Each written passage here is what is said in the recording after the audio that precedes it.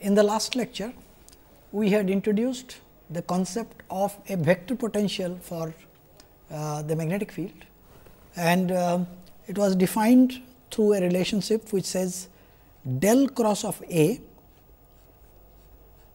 gives you the magnetic field B. What we also did is to say that because of the fact that curl of gradient of any scalar function is equal to 0, the vector potential is not totally completely defined by this equation. So, the curl of the vector potential is the magnetic field, which is of course, a physical quantity, but because it is a vector quantity, vector field, we still have the liberty of choosing what its divergence could be. And we had seen that it is possible always to do so, to have a proper choice such that del dot of A can have any value as we liked. And in particular, we had said that del dot of A equal to 0 is a very convenient gauge, which is known as the Coulomb gauge.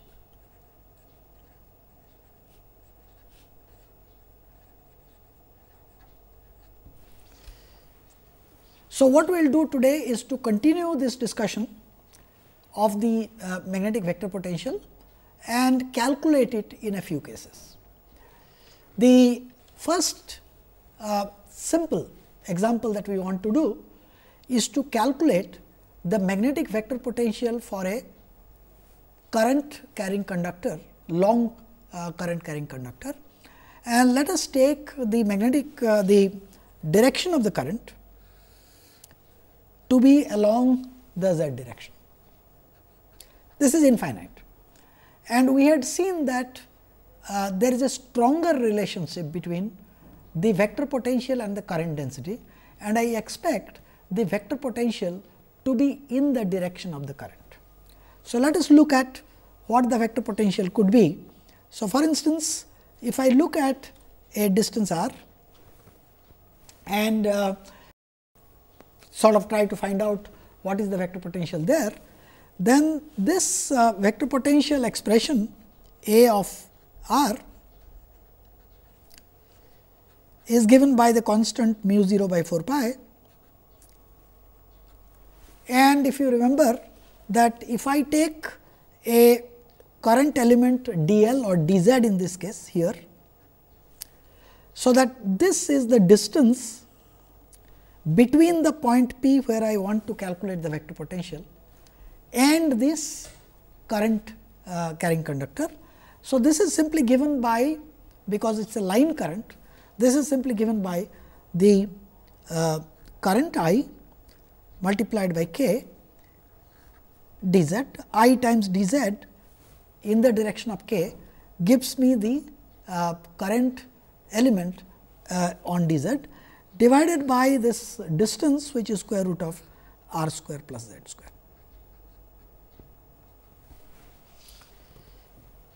And because of the fact that my integrals, the z is from minus infinity to plus infinity, now this is what I expect it to be. Now, let us look at what it gives us. So, notice I have to calculate this integral, which is d z over z square plus r square square root, not a very difficult integral to do. If I simply use z is equal to r tan theta, so that d z is r sec square theta d theta. So, this quantity becomes r sec square theta d theta divided by, this is 1 plus tan square theta, that is sec square theta, and so that is r sec theta. So, this is simply an integral of sec theta, which we know is given by log of tan theta plus sec theta.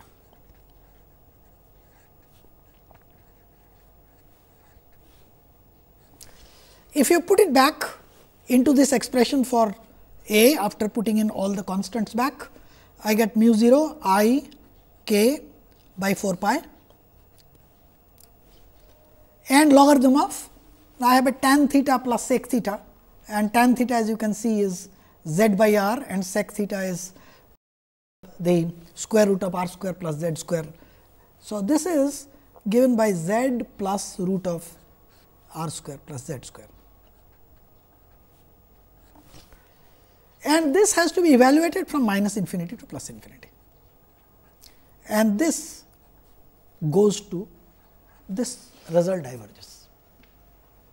Now, so this does not quite give me the vector potential if I calculate this straight way, and the primary reason is that I have an infinite current element, an infinite current carrying conductor.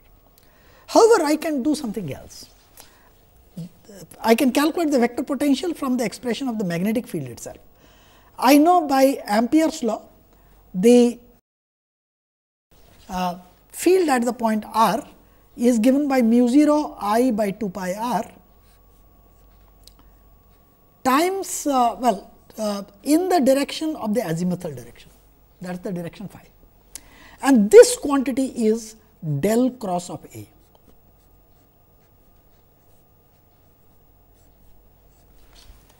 So, what I do is this, I notice this is only in the phi direction, and so if I use the cylindrical symmetry, then I know that I can simply get the phi direction from the phi component of this, and that is given by d a z d a r by d z minus d a z by d r.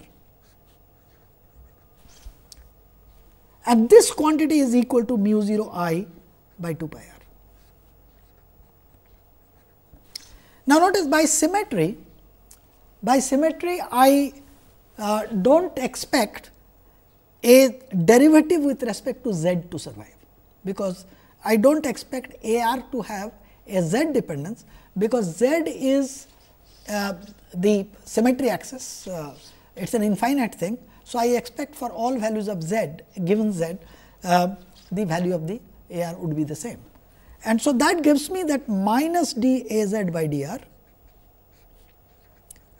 is equal to mu 0 I by 2 pi r, and that tells me that the A is along the z direction. So, A at the point r is along the z direction. This can be integrated trivially to give me what is A z, and that gives me mu 0 I by 2 pi times logarithm of r. And as we have said repeatedly, this is not unique, but I can always add a gradient of an arbitrary scalar function there.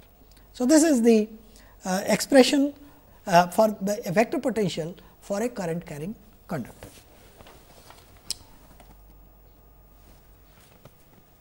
There is another trick which turns out to be very useful, and that is that we know that I can directly connect or relate an integral of the vector potential with the flux, and that is done this way.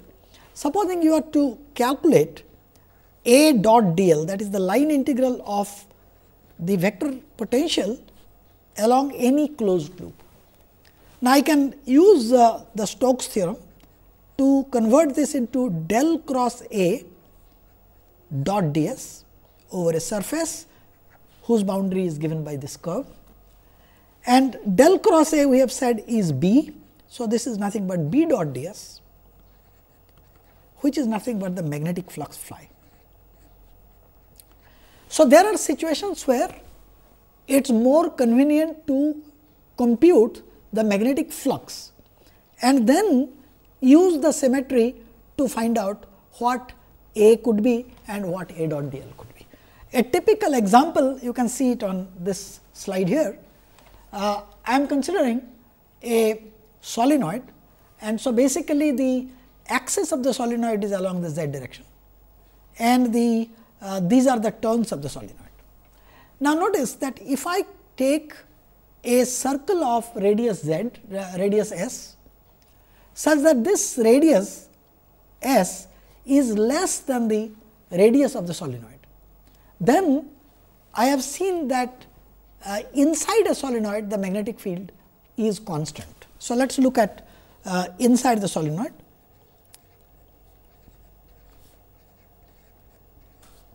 So, I expect inside the solenoid the magnetic field B to be given by mu 0 n, which is the number of turns per unit length, times the current, and it is along the z direction. So, if I take a circle of radius small r, since the magnetic field is constant, the flux phi through that surface will be given by pi r square times field B, which is pi r square mu 0 n I.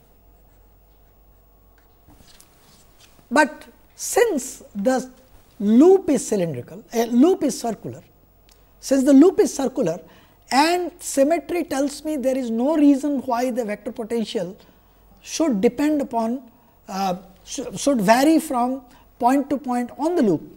So, A dot d l should be A times 2 pi r. Notice that I have not talked about the direction of the current, because direction of the vector potential, because I have said that the direction of the vector potential will be along the direction of the current, and in this case the current is in azimuthal direction. So, therefore, this is actually A phi.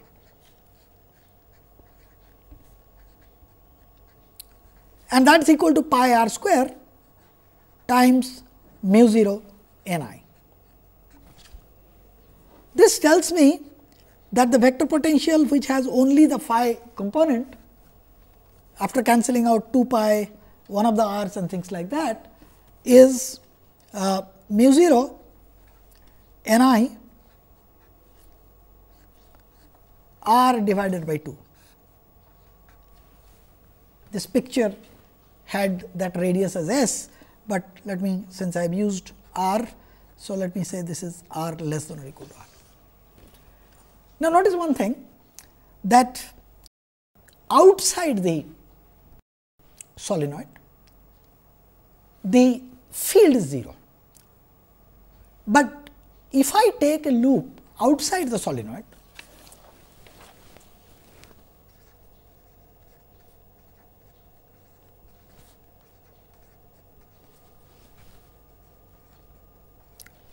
my A dot d l, which is still given by outside solenoid r is greater than capital R, which is the radius of the solenoid, and A dot d l is given by 2 pi r times A, which you have seen is along A phi.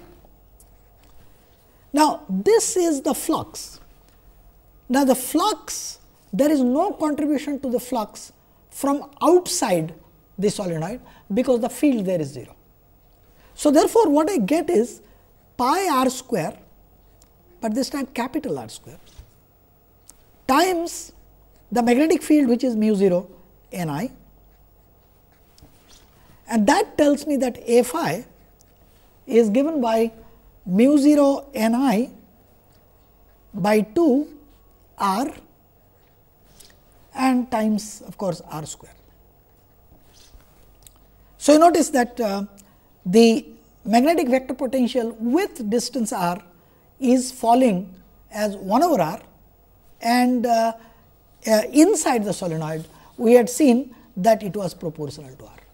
So, typically the vector potential A phi would do this, that is inside I will have a linear increase, and then of course, there will be a decrease like that. And of course, A only depends upon phi. You can check that del dot of A, since there is just a phi component, you can compute del dot of A by looking up the expression for the divergence in the cylindrical coordinate, and you can show this to be equal to 0. So, we are working in Coulomb gauge.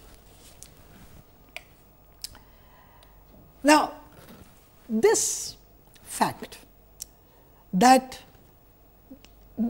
the vector potential has a non-zero value outside the solenoid as well as inside the solenoid, unlike the magnetic field, which was 0 outside, but had a finite value inside, has been of great use in proving the physical reality of the vector potential itself.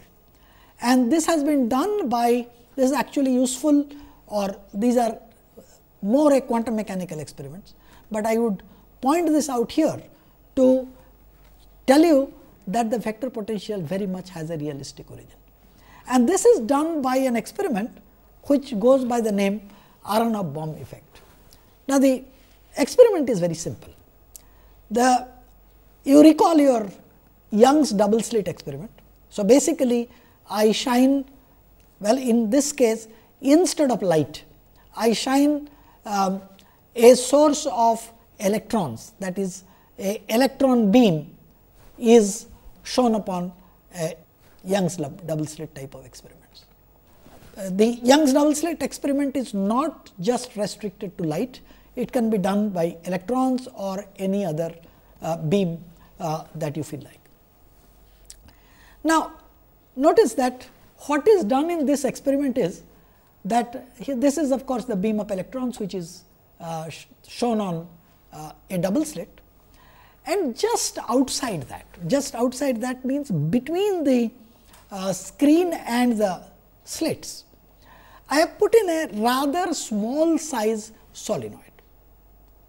Now, initially solenoid is there, but there is no magnetic field in it.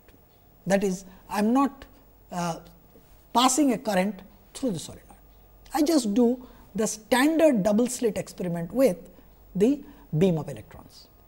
And we know that interference pattern will be seen on the screen. That is because there is a phase difference between the electron wave coming from one of the slits and the other, and that, just like in optics, gives me a interference pattern.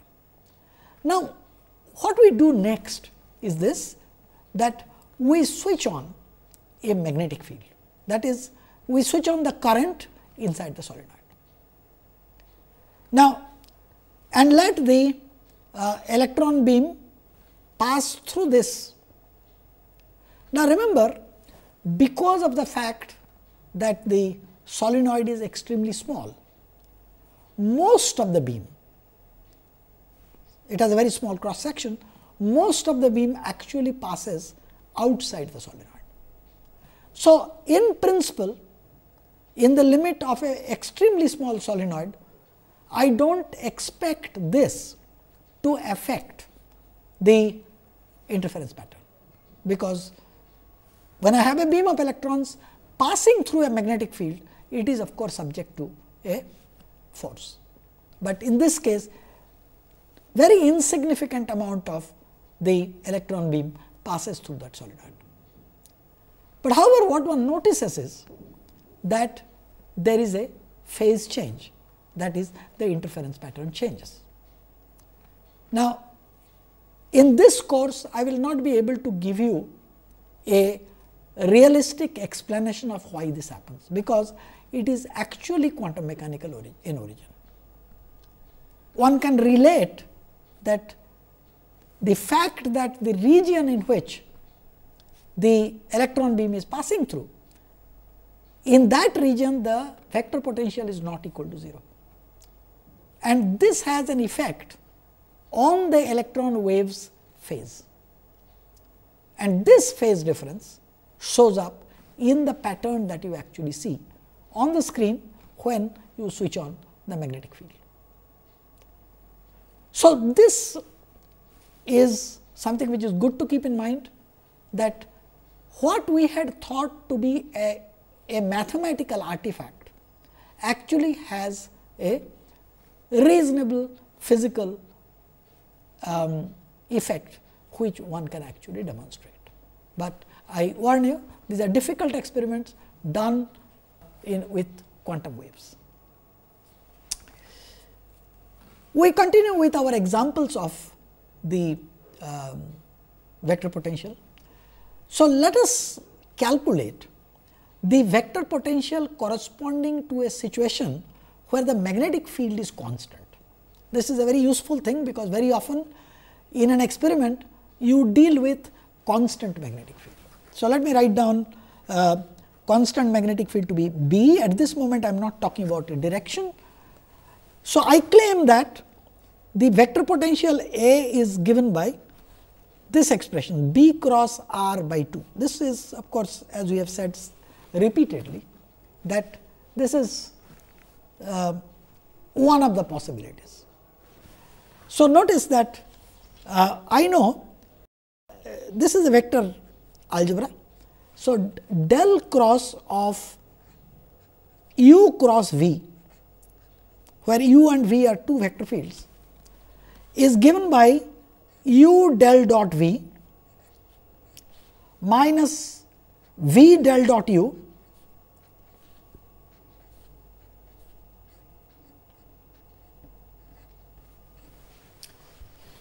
plus v dot del u minus u dot del v. This I am not going to derive it, but just be careful, these are all vector expressions. So, remember when you say del of v, it actually means three things and gives rise to del of v x, del of v y, del of v z, and then that vector is to be dotted, and so because of that each one of these is actually a vector. So, notice that I am claiming that A is B cross R by 2. In other words, I am saying that if you take del cross E, it should give me B. So, let us check why. So, del cross B cross R by 2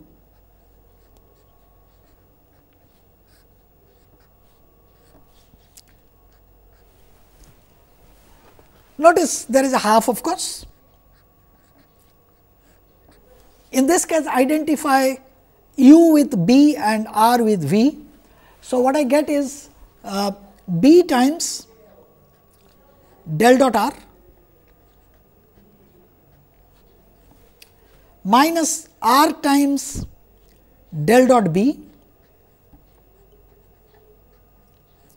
plus R dot del of vector B minus B dot del time of vector R. Now, notice we are talking about a constant magnetic field B. So, therefore, that gives me del dot of B equal to 0. So, this term goes away. I know del dot of R, which is divergence of R, must be equal to 3. And similarly, R dot del B, because B is a constant, that is equal to 0. So, I need to calculate what is this term. So, this is also equal to 0. So, I need to calculate what is B dot del of R. So, remember that the way to understand this is B dot del is to be written as B x d by dx plus B y d by dy plus B z d by dz, and vector r is of course I x plus j y plus k z. So, this is equal to d by dx of this quantity gives me simply I, because only d by dx of x is important. So, that gives me I times b x. Similarly, d by dy gives me b y. So, that is j times b y, and of course, k times b z, which is nothing but vector b itself.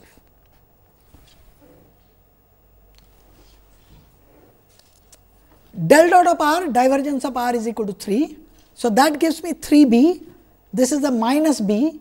So, that gives me 2 b, and of course, there is a factor of 2 here. So, that tells me that del cross B cross R by 2 is indeed the vector B as it ought to be. So, this tells me that an expression for the vector potential corresponding to a constant magnetic field is given by B cross R by 2. This is a rather important expression to remember. Now, let us look at a Coulomb gauge, that is del dot of A equal to 0. So, in Coulomb gauge del dot of A equal to 0, suppose B is in z direction. Let me take B in z direction.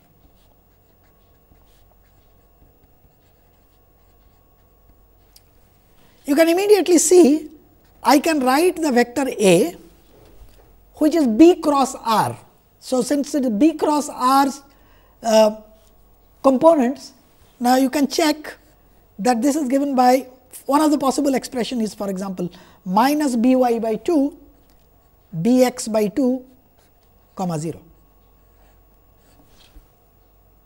That is, the x component of the vector potential is proportional to y, y component is proportional to x. You can check that del dot of A is equal to 0, and del cross of A will give you vector B when calculated. But this is not the only expression possible. As we had seen, for instance, you could do this, you could be B y 0 0. Remember, we are only interested in del cross A's z component, because I know that I wanted the magnetic field to be in the z direction. So, this is nothing but d by dx of B y minus d by dy of B x. So, take the first expression d by dx of B y, B y is B x by 2, so that gives me B by 2. d by dy of B x, B x is minus B y by 2, so that gives me another minus B by 2, so that is B. Alternatively, I have a minus B times y, this is 0, and minus minus plus d by dy of that is B. So, either of these expressions or many other possible expressions can be done, can be shown to correspond to the constant magnetic field. This is, as I pointed out, this is a rather important relations. Let me take vector potential corresponding to a current sheet. We know that if you have a current sheet, you can basically it gives me linear current, because there is no cross section actually. You take a cross section, put it to be equal to, let it go to 0. So, what I get is a linear current density, which is measured in ampere per meter. So, I have this linear current density as k times I, and the magnetic field corresponding to such a current density can be easily computed using the Ampere's law. So, that gives you that the magnetic field is constant both above and below. It points, as you can see, because if I point my thumb along the direction of the current, the direction in which my fingers curl, that gives me the direction of the magnetic field. So, in this particular case, that what I notice is this, that if this is my x direction and this is then the minus y direction. So, the expression for the magnetic field for a current sheet is given by minus mu 0 by 2 linear current k along the j direction, and is plus mu 0 by 2 k along the j direction. This is above the plane z greater than 0, and this is below the plane for z less than 0. Now, I need to calculate the magnetic vector potential corresponding to this.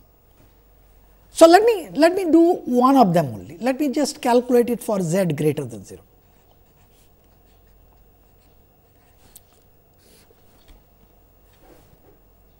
Now, notice this field is constant, and just now we have seen that the vector potential corresponding to a constant field is given by half B cross R. So, therefore, A is equal to A above x y z is given by half of B cross R, and since a cross product I write it in terms of a determinant which is I j k. I need components of B in the next row. Components of B is only along the y direction. So, it is 0 minus mu 0 k by 2 0, and of course, component of R which are x, y and z. This is rather easy to calculate. This is equal to half I times, you can see, minus z mu 0 k by 2. So, it is mu 0 k by 2, which makes this 2 into 1 by 4, mu 0 k this times z times I. And then there is no j component, but there is a k component, and that is equal to plus, this is a minus sign there by determinant, plus mu 0 k by 4, this times an x, this time an x and a j. You can easily check that corresponding to z less than 0, the expression will be almost identical with this minus sign becoming a plus and this plus sign becoming a minus. So, therefore, one of the things that you notice is the following, that if you are looking at any component, normal or the tangential component of A, that is actually continuous across the boundary, because both these expressions they are continuous across the boundary. My next example is going to be a circular current loop. It is a little tricky, but is also a lot more important because of its utility. So, let us return back to the expression of the vector potential at a point r, at a position r, which is given by mu 0 I by 4 pi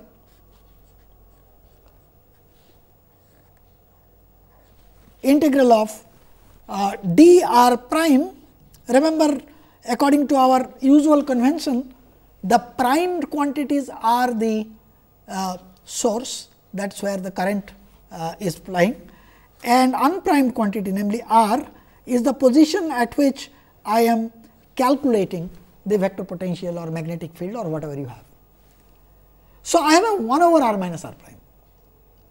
Now, what I am going to do is to assume that my current distribution has a smaller dimension compared to the distance where I am trying to calculate the magnetic field or the vector potential. So, that I will assume this r is greater than r prime. So, what I will do is, while doing electrostatics, we had seen 1 over r minus r prime had an expansion, which is mu 0 I by 4 pi, loop integral remains. Since r is large, I will take this as sum over L is equal to 0 to infinity.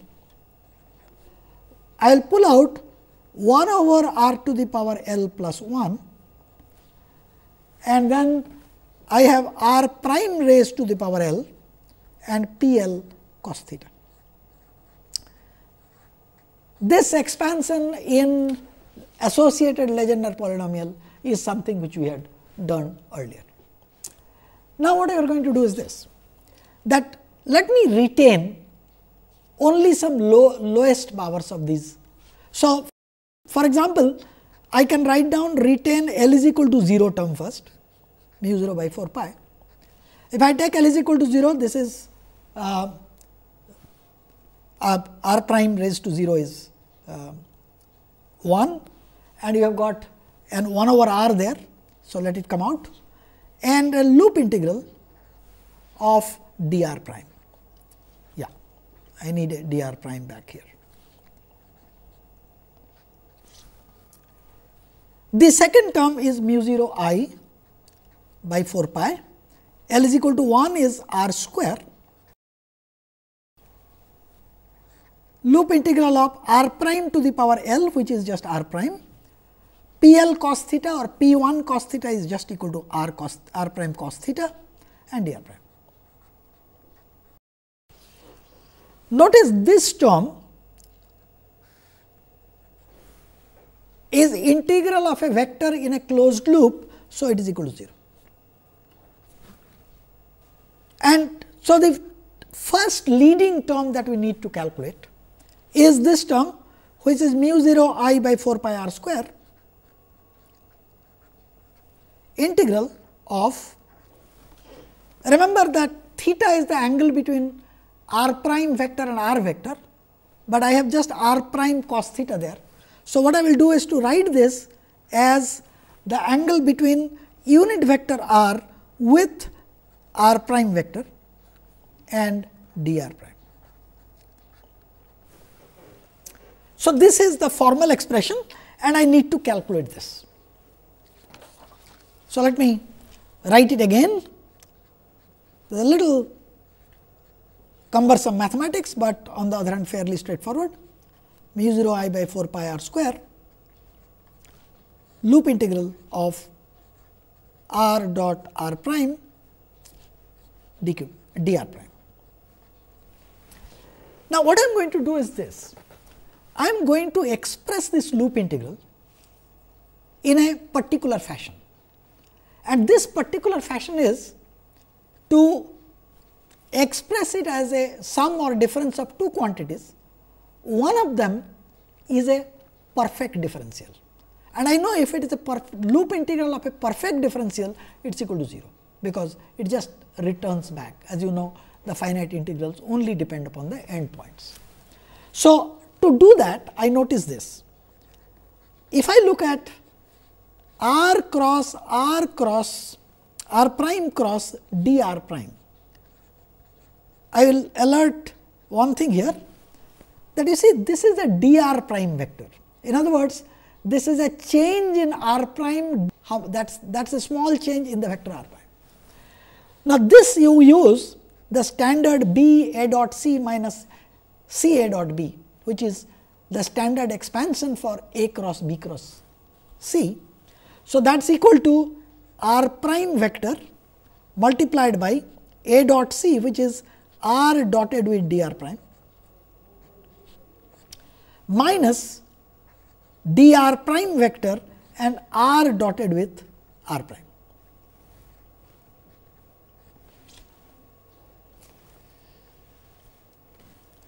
Now, I know that if I take a differential d of r prime times r dotted with r prime,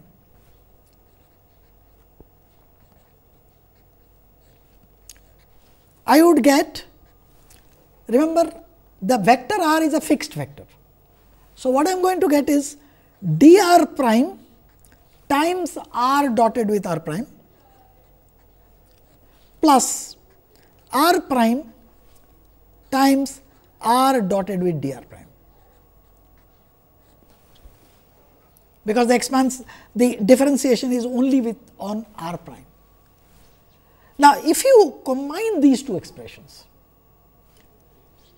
in other words, I am going to replace this r prime r dotted with dr prime through this minus that. So, what you get is that dr prime times r dotted with r prime is equal to minus a half. You can check that one of the term comes twice, and that gives me a factor of 2, r cross r prime cross dr prime plus half of this differential r prime r dotted with r prime. Now, remember that I have to put this inside that integral, and that will make this term vanish. So, a of r for the circular current loop to the order of expansion that we have been making, that is retain the L is equal to 1 term only, is mu 0 I by 4 pi. Now, remember that I had a unit vector there. Now, I could write it as by bringing in another r in the denominator as vector r, and then I can use this expression. So, I get 4 pi r cube times minus a half r cross, r is a constant vector. So, it comes out, and the loop integral is simply r prime cross d r prime.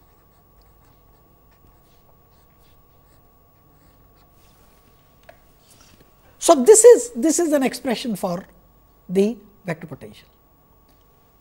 But notice what is this? This quantity here along with the factor half is nothing but an area. It is the area of the loop, circular loop. Now, if this is the area of the circular loop, that multiplied with that current is in the direction of that vector area is what we define as the magnetic dipole moment.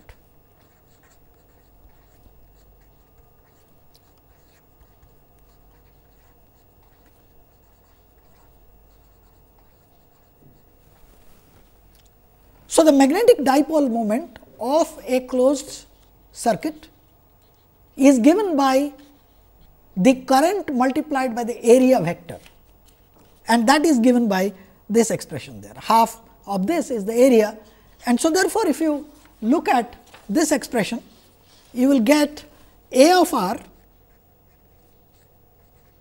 is given by mu 0 by 4 pi, I is taken care of in the definition of the magnetic moment, and I get m cross r, that minus sign I have taken care of by reversing the sign of the order of the cross product. I get m cross r divided by r cube. Now, this is the general expression for the vector potential for a small current loop. Small I say because I have done expansion in spherical harmonics and retained the first order term only. Okay. Now, I can now calculate from this the corresponding expression for the magnetic field.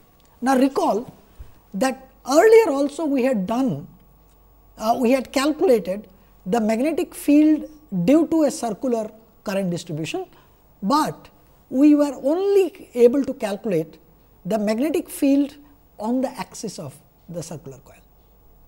So, what we are going to do is this, since to the order of approximation which we have used, this is a general expression.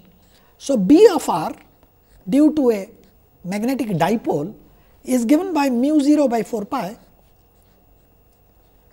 del cross m cross, I will take the second vector as r by r cube,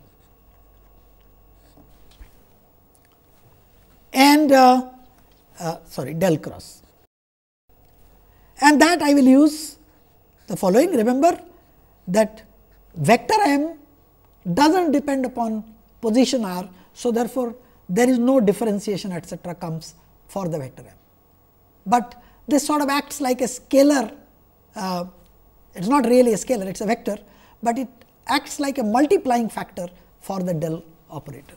So, this gives me m times del dot of r by r cube minus m dot del r by r cube.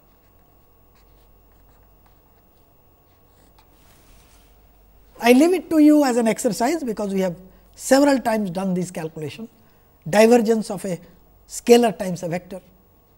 This you can easily calculate, and this gradient calculation is something which I did some time back, that it is to be what is meant by gradient of a vector, that is I have to take component wise and do it. And you can show that this gives me mu 0 by 4 pi 3 times m dot r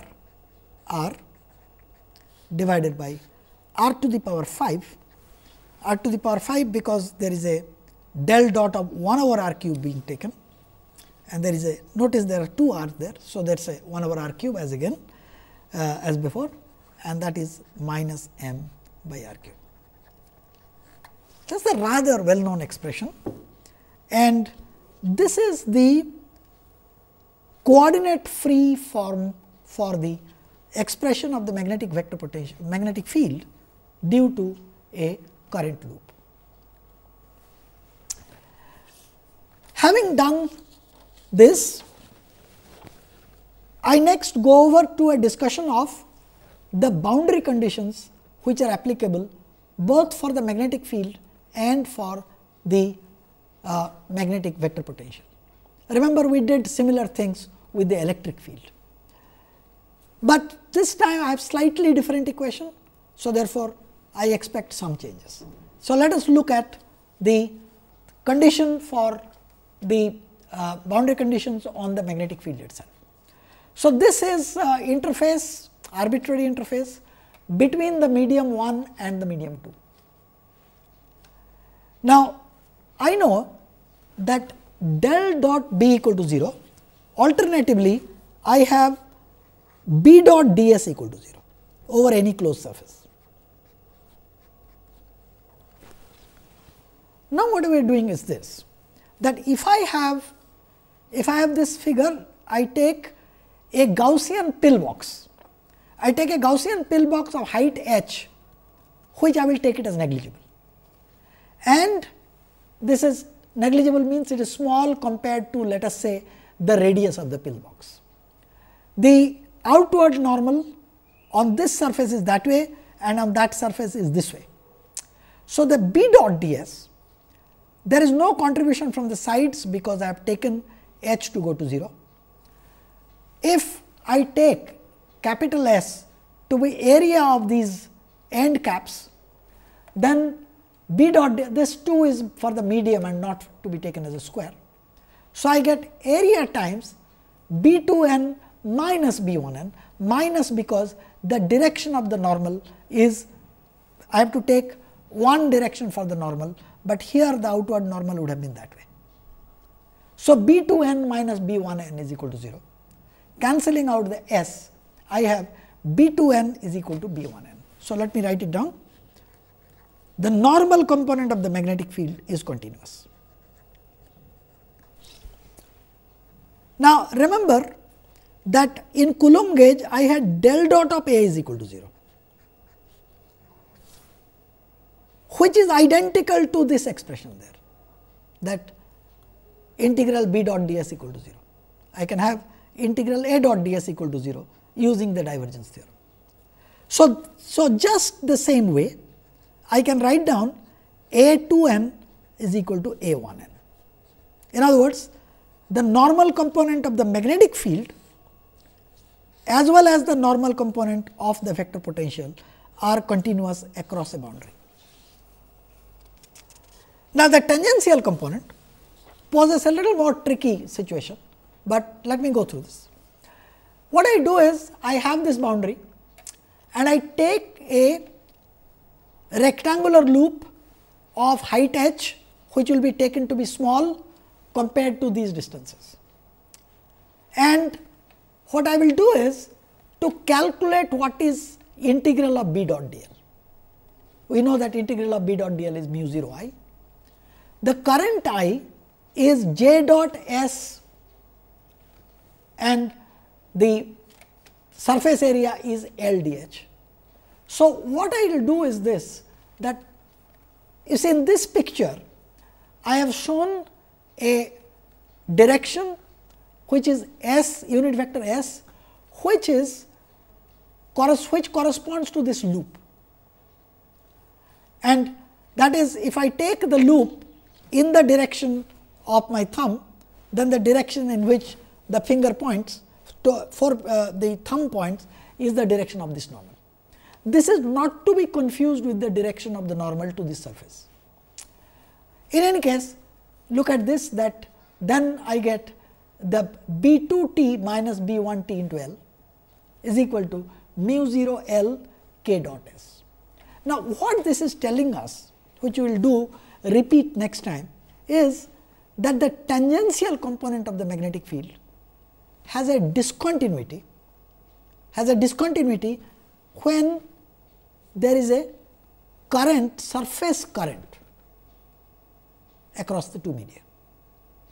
This is very similar to what we did earlier for the electric field case, and we found that the normal component of the electric field had a discontinuity when I had a charge density on the surface. We will return back to these boundary conditions in the next lecture.